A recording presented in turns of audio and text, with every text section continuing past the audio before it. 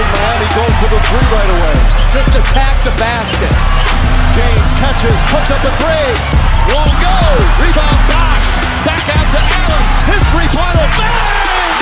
Tie game with 5 seconds remaining.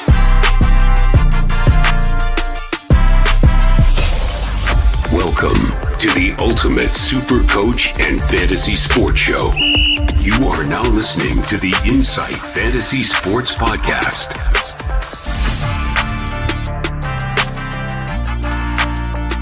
Boom shakalaka! Yes, we are back for another episode of the Insight NBA show on the Insight Podcast Network. I am Nathan Brain and I am joined by the NBA guru himself, lead fantasy analyst for Insight NBA, the NBA G. Where's Matty G? How are you, mate? Is Guru, is that what the G stands for now, Brainer? Yes. Mr. Guru is what it's code for, isn't it? Yeah, pretty much, mate. Yeah, good to be with you this is our first duo pod together, and we're talking about a team, I guess, that neither one of us are overly, we're not thrilled about these guys. There's nothing sexy apart from Madison Square Garden, but we're talking the New York Knicks. It's a dream. I guess it's if you have to do tiers, I know you're a big Hawks fan. I think one of my NBA dreams is to watch a game in the Garden just because of that history. So for that one and the history of the team, I like them. But also I think there's a couple of things we can learn from them. What do you like a couple of the blokes in the Knicks this year, mate? Yeah, I must admit, spoiler alert, I'm not too excited about them. I'm not too excited about the starting lineup, if I'm completely honest. There's a few guys on there that I'm not touching with a 10-foot pole. I'll give you the red hot tip. But there are a couple of rotation guys that we'll talk about very soon, and a couple of guys that could get some opportunity off the bench for the Knicks. We know that Tom Thibodeau doesn't exactly like using too many players in his lineup, so we know there's minutes there for the guys that get on the court. It's just a matter of whether they're going to get on the court and how they're going to be used. So very interesting to talk about the Knicks today. I'm interested to get your thoughts, mate, especially on last year, because a lot of the time, and from what we're seeing in Knicks fandom in the community at the moment, is that they're thinking that this could potentially be their best team or their best roster to date in the last recent few years. How do you feel about that? God, I don't want to be aggregated by Knicks fans. That would be just like suicide. Look, I actually don't think they're wrong. I actually think when I look at this squad that I'm really, really happy. We'll get to that with how the starting five plays out. I mean, look who they brought in. I also just have this feeling in my soul that this isn't all that the Knicks are bound for personnel-wise this year, in whatever embracement of shape that takes. And I have a personal thought about that. I personally think that the Knicks, they're a playoff team. And they were a playoff team last year. They're a good team. I think the acquisition of Jalen Brunson, obviously last year, just elevated them again and had Julius Randle return to the form that we needed him to have after having that breakout season, you would say, then getting the money and then being a bit of a soppy bastard. I think the Knicks fans are right on the money with being excited. If I was in New York, I would be really responsive to what the Knicks have in store this year, Brano. Yeah, 100%. Yeah, I agree with you. I do agree with them. I think on paper, you look at this lineup and they could do some damage in the playoffs. And they showed us last year against the Cavs. They obviously knocked them out first round. Nice little comeback there. Tom Thibodeau had to change his tactics a fair bit there in that finals when they were down. He resorted to playing Quentin Grimes more minutes, and he didn't want to do it. You've seen him make some changes. Evan Fournier out of the lineup mid-season. So he did some things he normally wouldn't do. So you can see there that he was obviously had his job on the line. So, it's very interesting to see him change tack mid-season to make the adjustments he needed to make for New York to have success last year. And that's the one thing about them that I didn't really get. They finished fifth in the Eastern Conference. So again, when I say a playoff team, I'm not talking about they're a play-in getting there. They finished 47 and 35 last year, which was, good record. So we'll get to the overs and unders for the end. The thing which really got for me is they're a really slow, grindy team. They were 25th out of 30 teams in the NBA for pace last season. This isn't the up and down, free running New York Knicks. This is like dogfight kind of basketball, Tom Thibodeau style, which is funny though, because they had the third best offensive rating in the NBA last year, but they had the 19th best defense. And this is a Thibodeau team who's usually, you'd expect that to It's flip, the opposite. right, Brent? You would. And also a team that has RJ Barrett on it in its starting lineup playing 32 minutes a night, being the third best defensive team is quite baffling in itself, knowing how inefficient he is at scoring the basketball. So, and also we'll talk about it soon, his usage was pretty high as well. So that just shows you how much weight Jalen Brunson and Julius Randle were actually carrying for this team to make sure that they were third on offense. Yeah, 100%. And look, when I think about this team last year, it's kind of weird. I think I'm one of these dumb take people sometimes where I know what I'm saying is like, this sounds is going to sound so stupid to a listener to hear. But if I think about it rationally, I actually What the fuck was that? Pretty much. I don't think they were too far off maybe beating Miami. I mean, they lost 4-2 in those conference finals to the Heat, obviously. So and a couple of those games weren't that close, but they were a team that I actually thought could trouble. I didn't think they could beat them, but I thought they could at least beat them. It's the same way that I think about the Lakers. I know that they were swept, but if you look at the box score at the end of the day and how close, watch back some of those games and how close they were. There was an opportunity where it would have flipped and seen a Lakers might or a Knicks finals last year. So I don't think it's too far off. Yeah, I mean, let's see how they go this year. It's going to be very interesting. But, mate, let's talk ins and outs. Let's talk about how they've gone in the offseason because they haven't really made much movement. No. They haven't really done much, have they? They got Dante DiVincenzo, I think it was 4 years, $54 million. Correct me if I'm wrong. Off the top of the rip, yeah, I'll look it up. There's a bit of talk around Dante DiVincenzo and what role they're going to use him in. He's another small guard that fits into the small guard category of, Brunson, Grimes. You've also got Emmanuel Quickly there. You've got now DiVincenzo. You've got a bit of a logjam at the point guard, shooting guard spot this year in this team. So there could be some movement maybe throughout the season. There could be a trade on the surface there that could potentially happen, and we might talk about that very soon. We won't ruin it just yet. But aside from them, I mean, they lose Obi Toppin to Indiana Pacers, and they've lost Derrick Rose, and they've made a couple of two-way signings in Dylan Windler and Nathan Knight, and obviously re-signed Josh Hart, which has been the talk of the town. Thoughts on this movement? Is there any kind of improvement there to this roster? Yeah, look, Dante gives you a little bit of extra juice. 4-year, $46 million is guaranteed with them. They can bump up with the contracts, but it's the base salary with his extras that apparently is part of his contract. I like Dante. He's like the epitome of a team player for me. Like Dante DiVincenzo is like, he's been a serviceable Milwaukee Buck. He's been a very serviceable Golden State Warrior. This is a guy that I just love his locker room presence, but that doesn't really move the dial as far as championship aspirations go. But then again, he's a lot better than Obi Toppin for this team by way of Obi is very much a like power forward, small forward, get to the rim, like athletic. This is an experienced guy.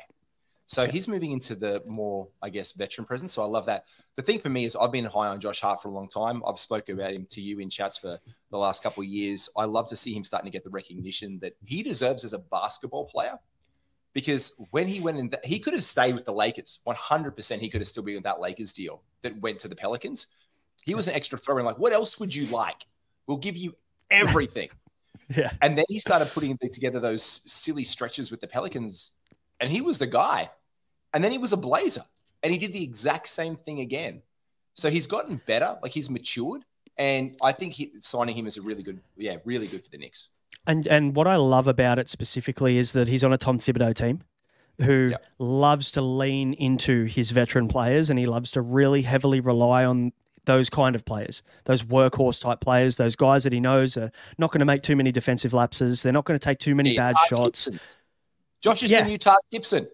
It could be. He could be. Fuck, I hope he's a bit better than Taj Gibson. But anyway, otherwise, mate, not much to go through, but let's move into the roster and what that looks like for this year, or maybe even just the fantasy relevant guys for 23-24. As you can see, for anybody who's watching this on YouTube, you're going to see little indicators there on the left-hand side of each player and how we see these players either staying the same if it's an equal sign, going backwards if it's a red negative. Plus is obviously an improvement there. You'll see Josh Hart, we've got a little plus next to him, so that probably leads us into that. And the left, right, red and green is could go either way. So we'll explain these soon, but talk me through, G, what are your thoughts here? What stands out initially for you with these 9 to 10 guys? The fact that 9 to 10 guys rarely ever see the fucking floor in a Tom Thibodeau team. Apart from that, nothing much. No, look, I think you're spot on the money.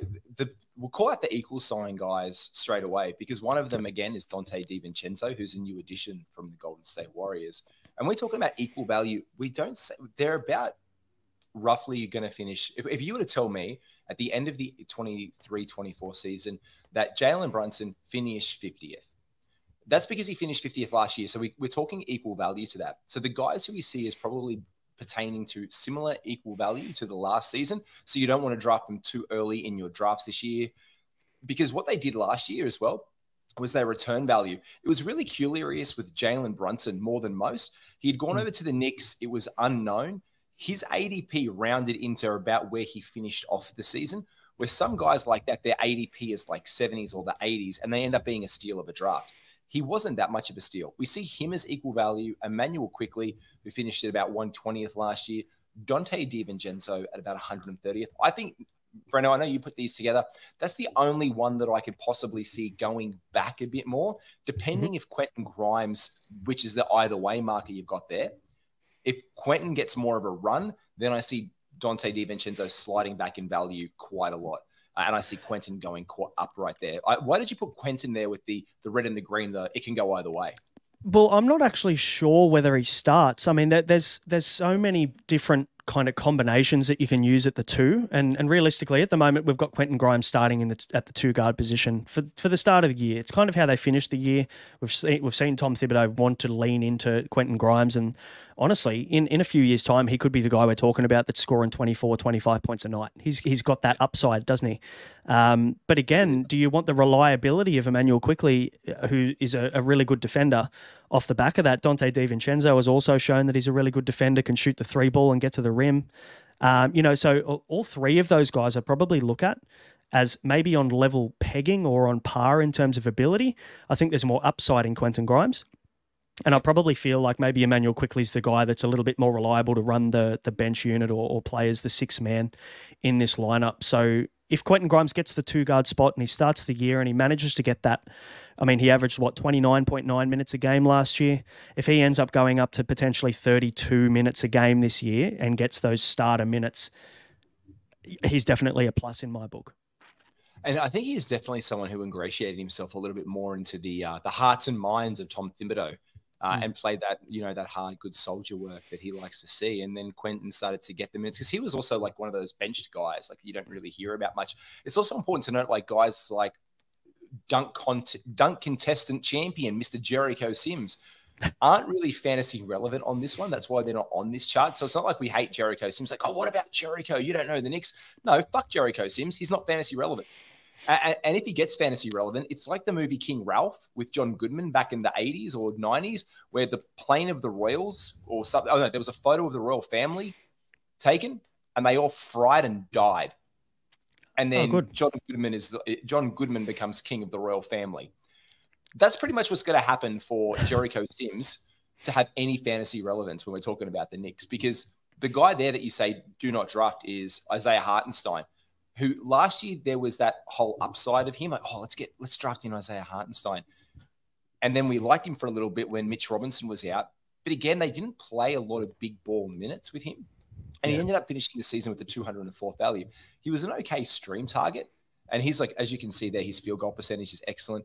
His free throws are not great at 678, but he's a guy you don't want to draft unless you're really stuck. But the upside we were hoping for in 22 and 23 obviously wasn't there. It's not going to be there in 23, 24. So we don't want to touch guys like Isaiah Hartenstein. No. And, Isaiah Hartenstein and Isaiah Roby, the two Isaiahs, Isaiah squared, they're probably both relevant through injury only. And I think that's probably where we'd leave it. They're probably the first two I'd look at. If Julius Randle went down, if, like you mentioned, if Mitch Robinson inevitably goes down at some point during the year. I mean, Julius Randle finished the season with an ankle injury, had ankle surgery over the offseason, and all word is that he's ready to go for training camp. But, he's not getting any younger, is he? He's getting older and older every single season, and his usage is through the roof, as you can see here, 28.8% usage. I've done a few of these team previews now, luckily, with Insight, and I don't remember seeing anything above 28.8 usage in the teams that I've covered this year. And I know you've covered a few. Have you seen anything close to that? Yeah, I have. I've seen a few, but we're talking guys here like usage percent wise. Look, let me go up to, I'll go to NBA.com while you talk us through, because I want to ask you a question on this one. I'll come back to Julius Randle because I have some interesting Julius Randle points on that. I would love to know, though, why you see Mitch Robinson down, though, because you've got Mitch down where I'm thinking he could be back up playing more games. So talk me through that thinking. Yeah, my only thoughts are, and maybe this is tainted by my negative Mitch Robinson experience from 2 years ago when I drafted him and thought, look, starting center on the Knicks, he's going to get minutes, he's going to do well, he's good, he's going to cover my block category. Yeah, and he's going to be great for field goal percentage, and he suited the build that I had for that year. But then there were some games he played 14 minutes a night and they moved Julius Randle to the 5. There were some games where he played 32 minutes a night and he was fantastic and he won me the week. But just that up and down roller coaster that I got from Mitch Robinson maybe tainted me in the wrong way with him. And just knowing there's weeks where he can honestly either get injured or he can play 15 minutes a night if it doesn't fit in and he wants to play small ball, which, like you just mentioned, is something that Thibs would love to do. He doesn't fit into that lineup, and he's the guy that will not move probably outside the paint for the whole season. He doesn't have a 3-ball, doesn't really even have a mid-range. So they're going to use him in the pick and roll. They're going to use him pretty close to the basket. And I don't know whether Tibbs loves playing that way. Yeah, I'm always undecided. I mean, he obviously has shown himself as a rim protector over the time. I am not anti Mitch Robinson in your team, especially if you're punting free throw percentage and you're looking to hunt down blocks. And if you're building that kind of team, he is the absolute perfect complement in that way. And I think that's where it really plays into it. That Mitch Robinson is an excellent player when playing that role in your fantasy team. In an NBA sense, he is excellent as a rim protector. Like, he is a rim deterrent, but rim deterrency, or like, hey, I don't want to fuck with that guy, I don't want to get my shot blocked, that's not really a fantasy category. So that's where Big Mitchie Robinson really moves outside of that. Look, he's probably about the 80, like in the late 80s to 100s. If you're punting field goal, if you're punting free throw percentage, he escalates up your list entirely into top 50 value kind of thing. Like, he's kind of in that top 60 zone, I would argue. If I was to do that, I actually should run that through fantasy scores. I'll do that later on when we're talking about the starting 5. But that's the kind of guy when I'm looking at that I'm curious by. Usage-wise, when we talk about it, and this is what I want to talk about, the Julius Randle of the matter. Let's go to the next slide there. Let's go to the starting 5, Rano, because I'm really curious about how you put this together and my thoughts on Julius Randle. Because as you can see there, Julius Randle's ADP last year, Julius Randle's ADP was like 45. He ended up being the 54th value last season, and you've got him coming down this year. Is it because of his age, like you touched on, mate? A little bit. I feel like last year was, like, honestly, borderline career year for Randle. Like, do you feel the same? Like, I drafted him last year. I was one of the guys that picked him up at the 45 to 50, and I was stoked about it and pretty happy with it. 46% from the field isn't terrible. He's not going to hurt you field goal percentage. I know that obviously that's not rated in a good category when you're a power forward or you're playing a little bit closer to the bucket, but 46% is fine for the way that he plays. He got 2.8 threes per game. He shot 8 threes per game last year. So if your 3-point percentage is a category, it's not fantastic, but I don't see him being a bad player. I just think 54, when I'm going off 54, I think maybe he could be around that 65 to 70 range this year. Points per game at 25 as well. Does his usage go down? Does Brunson's come up? 28.8. Are they really going to run everything through Randle again this year? Because it seems like that is literally how the Knicks are going to perform, is how Julius Randle is playing. So if Julius Randle has a bit of a drop-off, the Knicks will probably have a bit of a drop-off as well, realistically. Yeah, his 2021 season, which I thought, well, let's call that peak Randle. Yep. He was the 27th ranked player according to Hashtag Basketball that year. So this is like a top 30 player. The thing with me is, and I ran this just then through fantasy scores as well. So I was very curious about the value. Let's talk about the value of Julius Randle in drafts. Matty O'Brien and I, SC Matrix, we're doing a show about guys who are slipping in drafts. We didn't flirt with him by this draft, but it brought to our attention where guys were going when we were examining ADPs. So if you're looking to punt certain things in your team, Julius Randle becomes incredibly valuable. So if you're punting turnovers, field goal percentages, and steals. So according to Fantasy Scores, and a big shout out to our sponsors there for giving us this tool to play around with this gear, I ran some of the analytics for Julius Randle. If I was to punt those 3 categories, this is a guy who shoots up your board.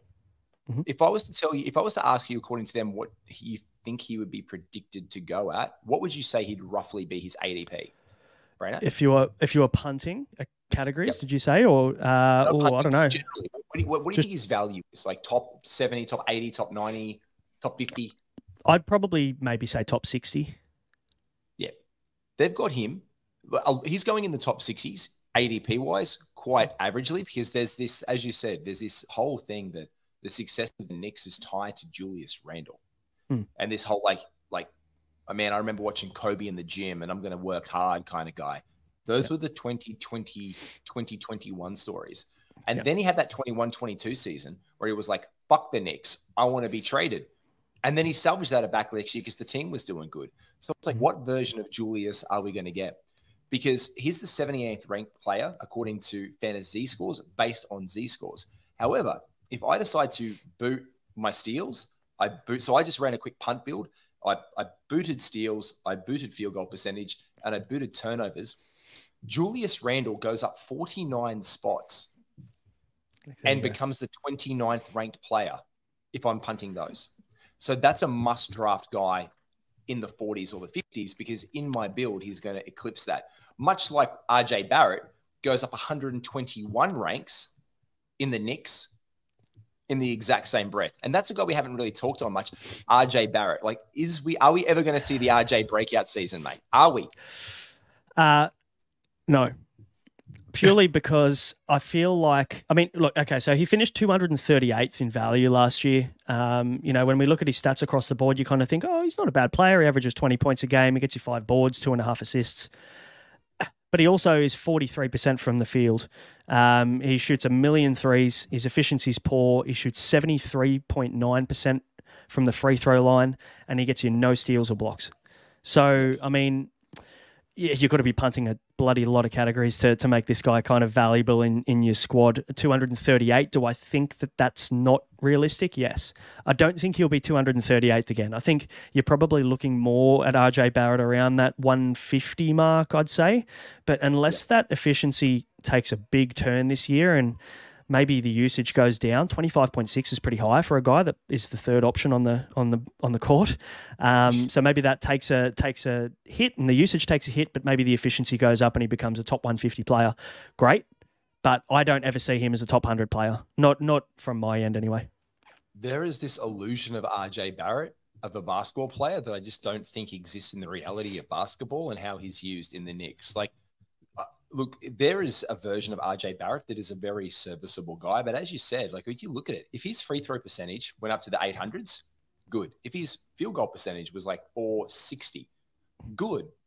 If he got me a steal a game because he has that athleticism, that youth, that wingspan, and he could put that to good use in the defensive mindset, I'd be all about picking up RJ Barrett. The one thing that I do love, and I want to tell our viewers and our listeners, I will tell you to put RJ Barrett in your team.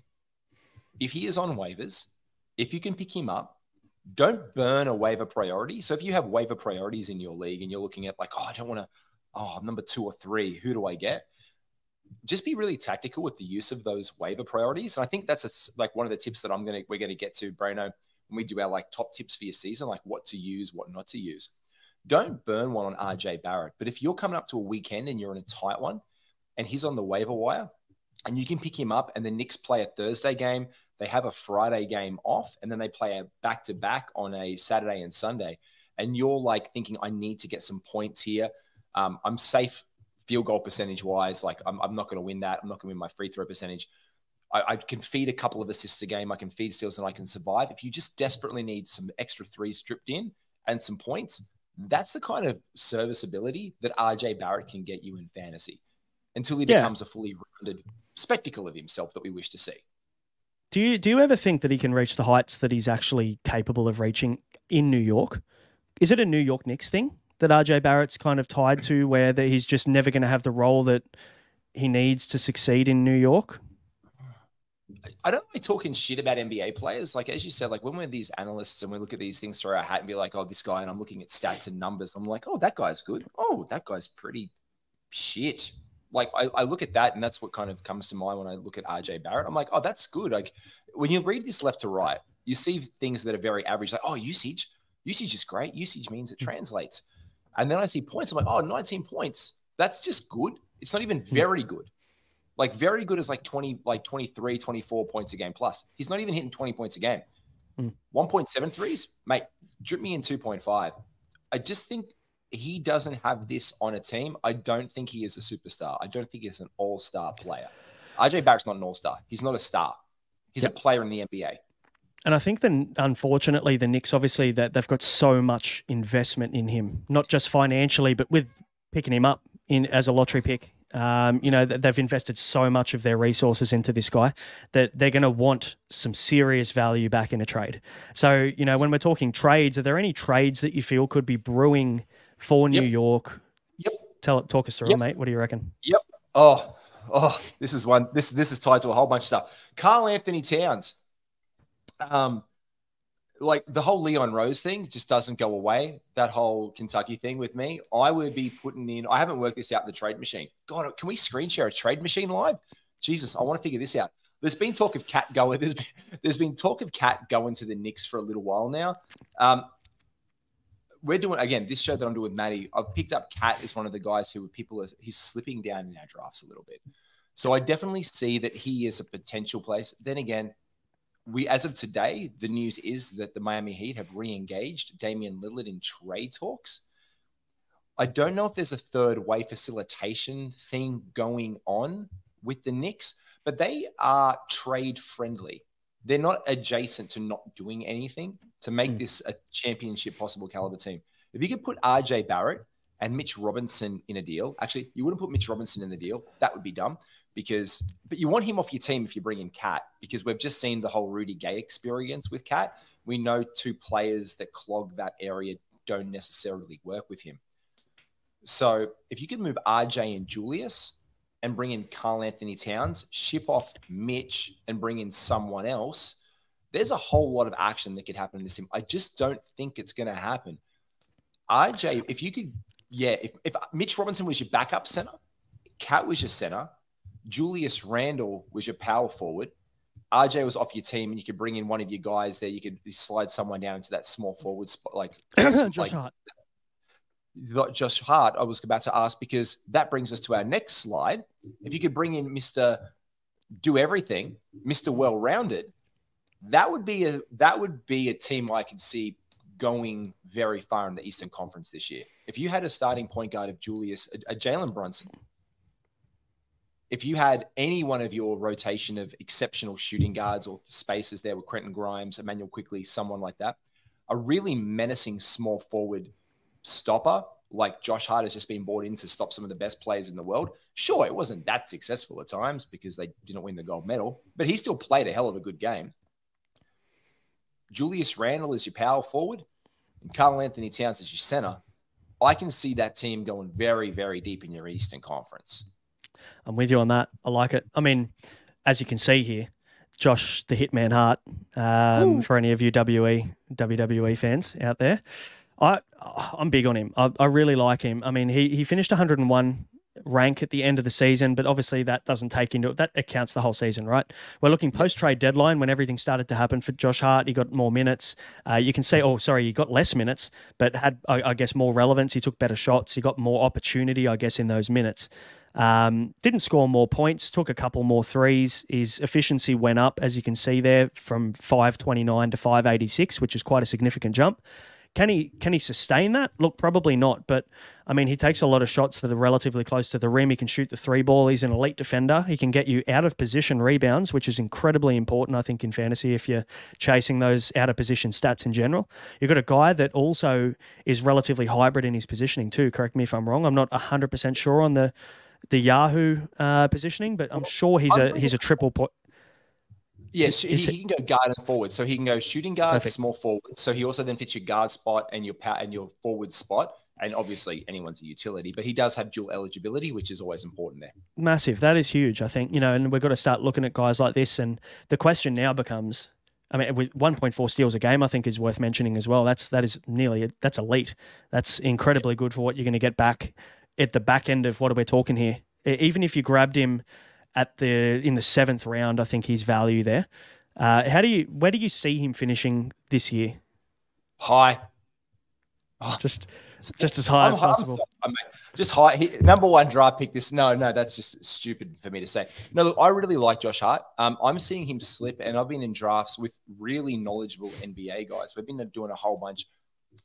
Even the do not do this draft I did with Mickey Dell. That's a great draft where he's like, I've got to take Josh Hart, because Josh Hart is a guy that was sliding around the draft. I did a draft with Adam King from FBI Basketball, and we were talking about the merits of him.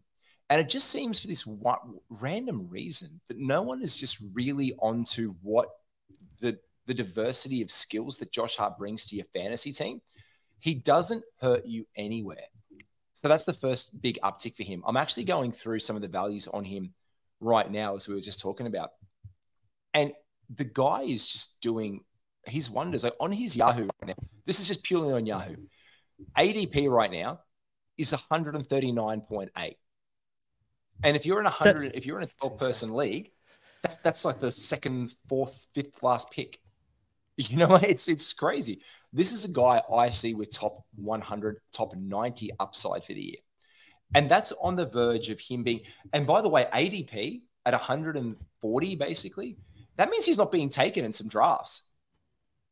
You know what I mean? Like that's like he's going 80, 90, 100, 110, but he's also not going in so many 144 person drafts that he's literally got the rank of 140th.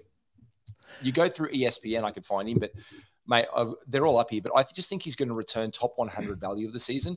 So the best advice that I can give in relation to Josh Hart is if you are after pick 100 and you would like to fill your team with just great diversity across the board. I mean, look at those stats. Like that's sexy. That steal rate. He doesn't hurt your free throw percentage because he doesn't get high volume.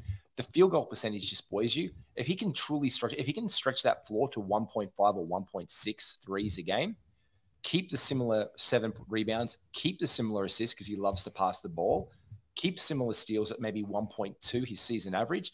This is a guy you absolutely grab in your waiver wire.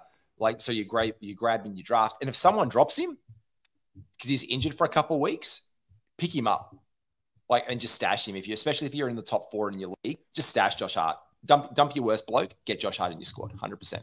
Oh my God, it's so juicy. Yeah, absolutely. Woo. With you on that one, mate. Let's move on. We've had enough Josh Hart love, as much as I'd love to continue to talk about him. But before we do, mate, we've mentioned fantasy scores a fair bit. Do you want to give us all the listeners and the viewers a little bit of a rundown on how they can use fantasy scores? And we've got a discount for them, don't we? Oh, we do have a discount. We love a bit of a saucy discount. $5 off fantasy scores. It's perfect if you are drafting with Yahoo. It integrates perfectly into your whole research for it. They have a draft tracker where you can check your team and you can look at your team and what you need to do. So like we just spoke about before, how's this? I wish I could do a bit of a screen share on the fly right now. I'll literally jump onto the app and do this live. I shouldn't do this just for no reason. I've got fantasy scores up here right now. Can you give me a New York Knicks in any punt build in the world right now, Brano? Let's go back to their lineup and we'll see what we can do. Because let's say we want to get Quentin Grimes in a punt build. Chuck him in. See what happens. All right. So Quentin Grimes right now is ranked about 132nd according to their metrics and their Z scores. If you would like to, let's say, punt field goal percentage again, probably with Quentin Grimes, he's still not all the way there. You're not really worried about turnovers with him. He doesn't turn the ball over much in the first place because he doesn't have much of a facilitator role. You're probably not really looking for many rebounds, I would say, with Quentin Grimes. He can get you some, but he's not really going to up that too much. I've just plugged in rebounds, field goal percentage, and turnovers. And what this does is this gives me a real metric straight away. I can search by team. I can search by play name. I'm going to scroll straight down to my New York Knicks to make it really easy for my research. And I can see what that does. And straight away, if I'm looking at these, that actually ups Quentin Grimes only slightly. But it does tell me where Quentin Grimes is strong at. And where he is really strong is he's strong with his 3-pointers. So that's the thing for him that's really great. But what it shows me as well is using the same build, It actually moves Jalen Brunson up 12 rankings. It moves Dante DiVincenzo up 29. So all of a sudden, I'm thinking maybe I don't want to touch Quentin Grimes. I probably want to target late in my draft if I'm punting those Dante DiVincenzo, because he goes from 143 to 114, and that's the power of fantasy scores. It gives you that insight that we like to give you. $5 off. Use the promo code INSIGHT and jump onto it. Rock and roll. How good's that? And I mean, we've talked a little bit about punting, the art of punting. I'm sure you're going to probably be doing a show, in the lead up to the season, talking about different punt bills and different ways to punt categories. I'm a big fan of punting. I'd probably do it in every draft I do. I look at my first couple of picks and go, okay, where am I weak? Do I give up on that completely? And it has worked for me in the past. But yeah, the guys at Fantasy Scores will look after you for sure. So, mate, let's move on to your slide, because I enjoyed this one. I love a little bit of a fun intro, and there's a fair bit to talk about here, mate. So take it away. The New York Knicks, more streams than a nightclub urinal. You're not going to draft many New York Knicks in your fantasy leagues this year. Let's be honest. I don't want to have to go between slides every now and then, but there's only certain players in this squad that have fantasy relevance. And we've also spoken to that fact about RJ Barrett not really being the best draft asset to burn a pick on if you're not burning field goal percentage and other things. But for me, there is some juiciness in him as a streamer if you can get him and target him, like I mentioned earlier. But guys like, as you can see here, or if you're listening at home, these guys drip in some threes from across the way to the clip of 2 a game on their current lineup. And also Dante DiVincenzo last year. So if you need to stream in threes, you can target guys like Emmanuel Quickly, who also gets you almost 15 points a game, Dante DiVincenzo, and Quentin Grimes at 2.2. But you also get a couple of dual threats in that. So if you want to up your steals a little bit, especially again, where you like to use streams, I think we'll do a pod very soon about the power of streaming and what it means to stream successfully, because streaming is it's really advantageous that you use that. Look, I'm not an advocate of purely drafting one burn spot, which is the whole the thought processes where you draft one spot that you're just going to use up and burn every single week. If you're in some leagues, you've got 4 spots a week to plays you can rotate in, some 5. But you want to get those rotations happening to give yourself and some depth to some team. But guys like Quickly and Dante DiVincenzo, who get you a steal a game and 2 threes, you can get some assets off that. Quentin Grimes can burn you some threes. RJ Barrett can burn you points, a few threes. He can chip in rebounds and assist decent enough across the way. Like, he doesn't kook you there. He does add to those. But on a back-to-back, especially if you're behind on points, picking up 20 random points a game almost, even if he goes down to 18 points, that's 36 points with a guy.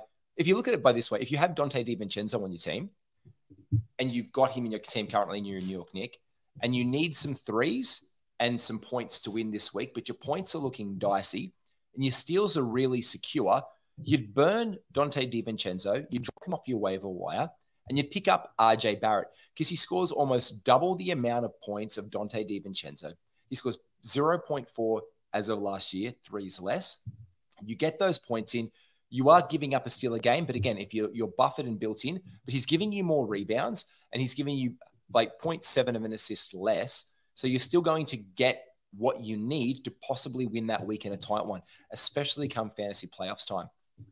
And guys like Isaiah Hartenstein, if Mitch Robinson goes down, he becomes a target, especially for field goal percentage. If you're punting free throw percentage with that caveat, he gets you rebounds.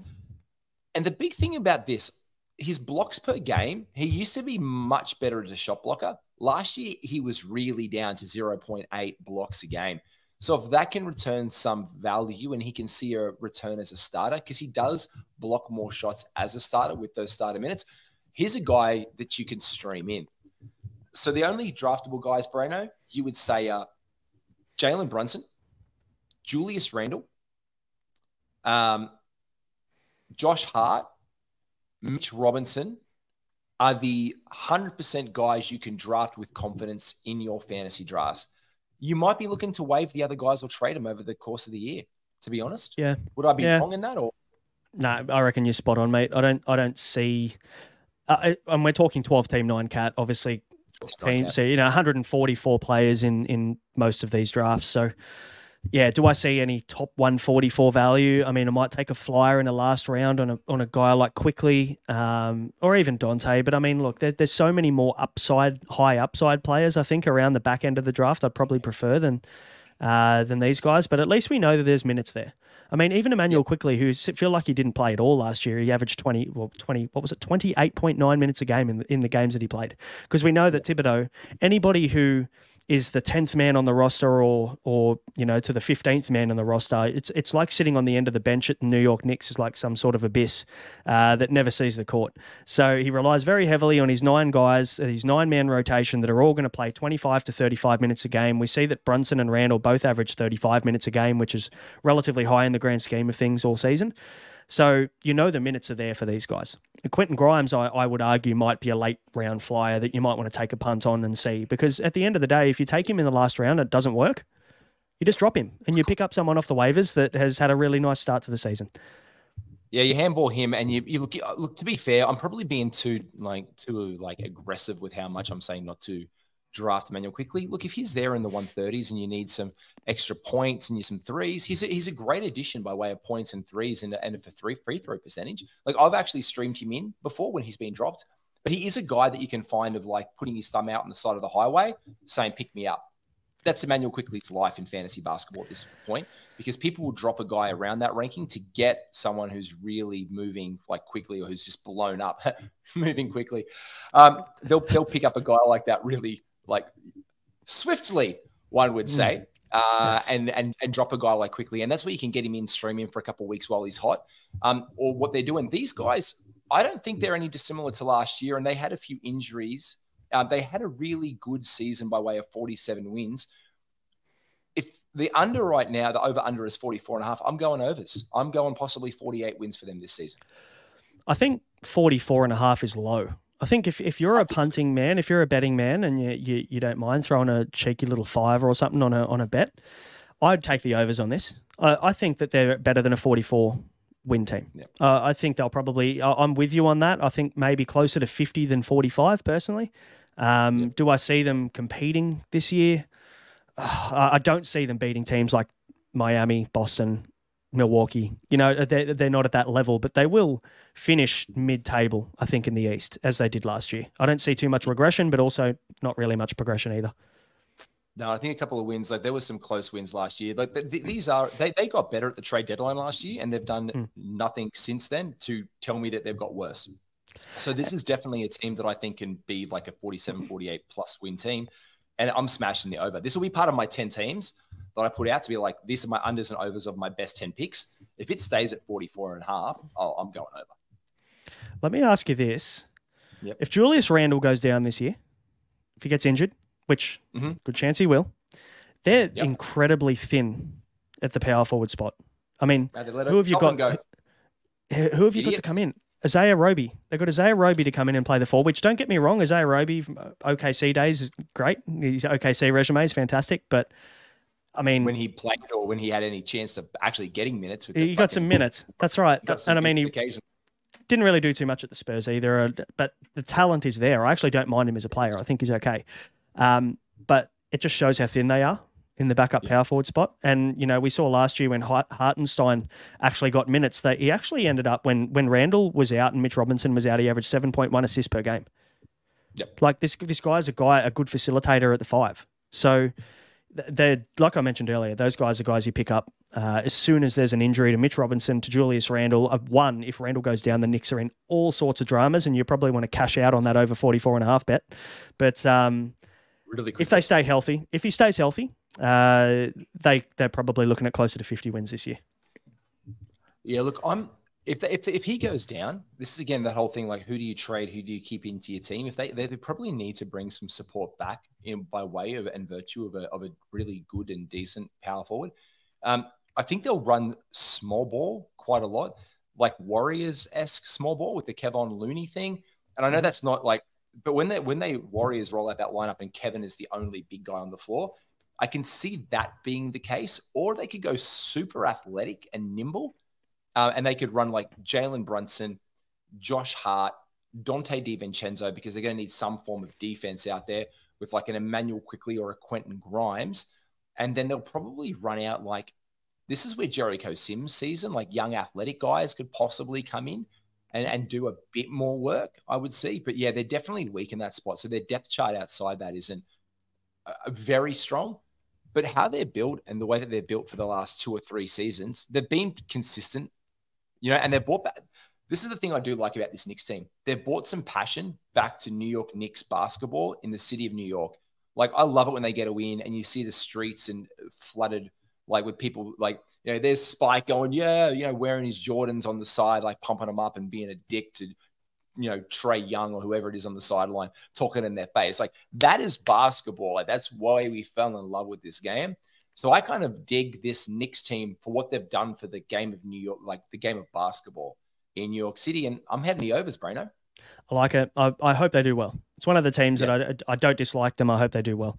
We want good things for you. We do. All the New York Knicks fans out there, we're on your team. Trust me.